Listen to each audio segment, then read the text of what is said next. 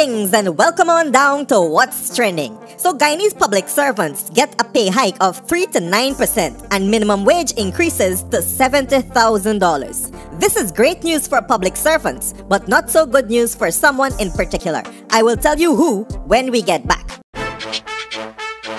Hey, something ever surprise you like when you see Tigala? What? Before we get started, give this video a like so I can determine whether you are a hater or non-hater. Good, so new money for Guyanese public servants. Check this.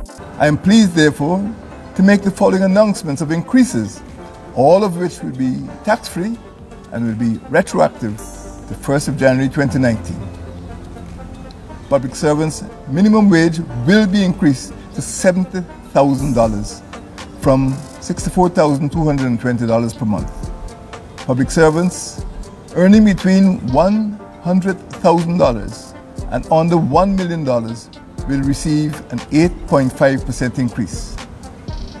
Public servants earning less than $100,000 will also receive a 9% increase in their salaries.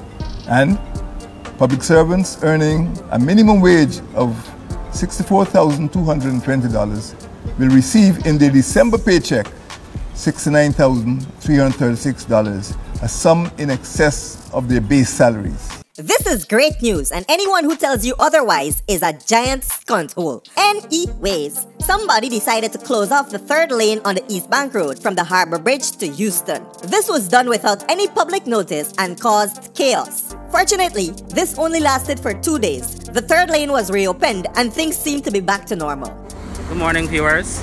We are here at Peters Hall along the east bank of Demerara, where traffic coming from the upper east bank to Mary, Linden, from the west side comes together at this junction. And as you can see, the police, they have reopened the third lane and traffic is flowing .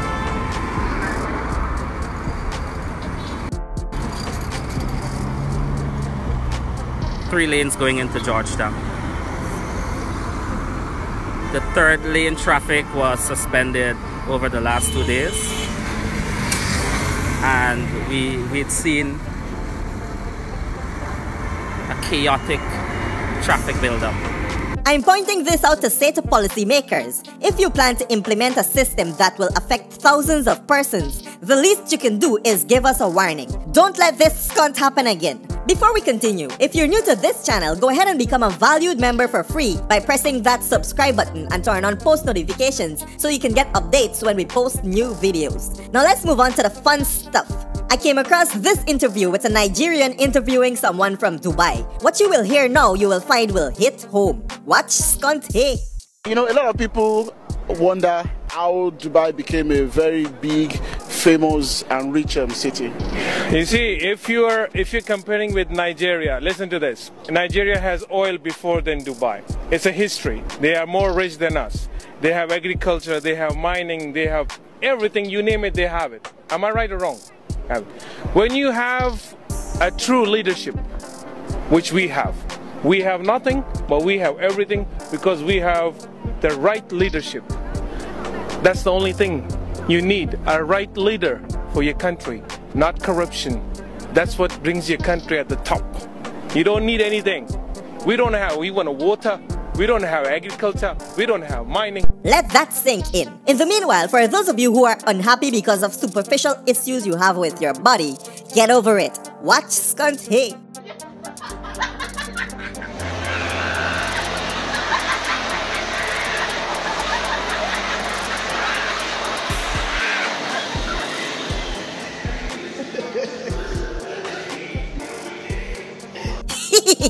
Yo, if you want to see more skunts, click this playlist up here. That's it for this episode of What's Trending. My name is Mudwata.